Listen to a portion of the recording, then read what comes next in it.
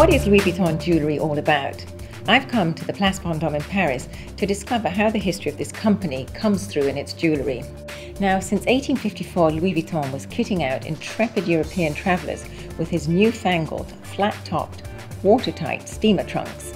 And this spirit of adventure, this spirit of voyaging where others haven't been before, is what shines through in the Vuitton jewellery and what has inspired their designers. One of the most famous motifs at Louis Vuitton is, of course, the monogram pattern that the canny Louis Vuitton patented in 1896 to avoid counterfeit trunks.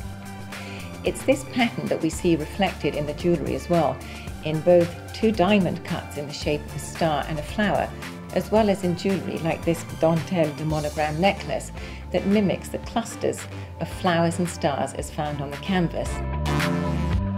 Just like those daring Victorian travellers, when Vuitton looks for coloured stones, it really does scour all four corners of the world to come up with something really different.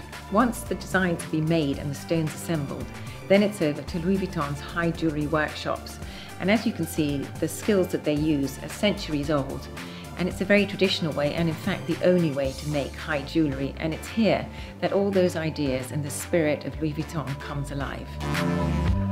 No other jeweller on Place Vendôme has a history like Louis Vuitton, and its jewels are very different from everything else, and I think that they appeal to a woman full of confidence who really wants to show that she knows where she's going.